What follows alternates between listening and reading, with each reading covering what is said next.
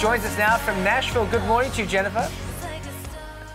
Hi, how are you guys? Oh, we're great. Great to speak to you because that single, Crush, was such a big hit. It's been described as one of the biggest breakthrough moments of all time for an artist. So, you know, how surreal was that for you? It was nuts. It was totally nuts, to be honest. Like, I'm from a small town in Georgia, and I hadn't really traveled a ton. So for me, it was like such an introduction to the world.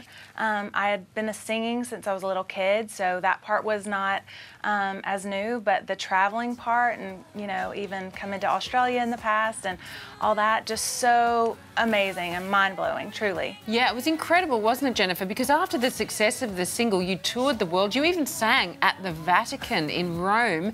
How did that come about?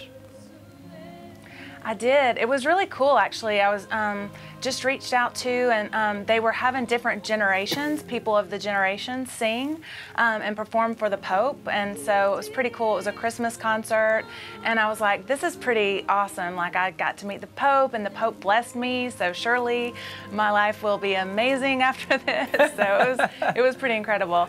You know, after that, in the late 2000s, you took a bit of a break, but you've rediscovered your love for recording while you're working on a Christmas album, because what more fun thing to do than make Christmas music? Yeah, I mean, I've always loved Christmas music. I know a ton of people hate Christmas music, but I actually love it, and I wanted to take...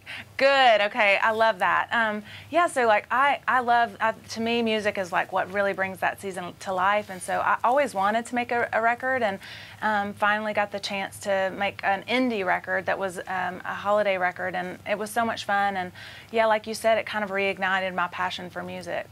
Jennifer, you're just about to release a new album called Starflower, and it's your first album since 2008. Are you excited for people to hear your new music?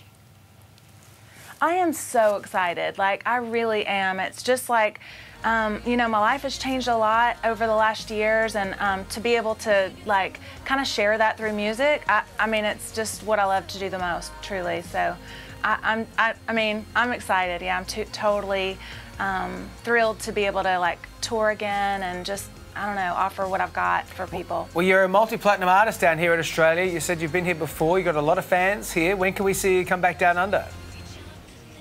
I'm hoping soon. Yeah, I already have some things booked for the summer, and hopefully we'll get Australia on that list. Fingers crossed. So great to speak to you, Jennifer. Good luck with the new album, Starflower. It goes on sale this Friday. Great to see you. Thanks, Jennifer.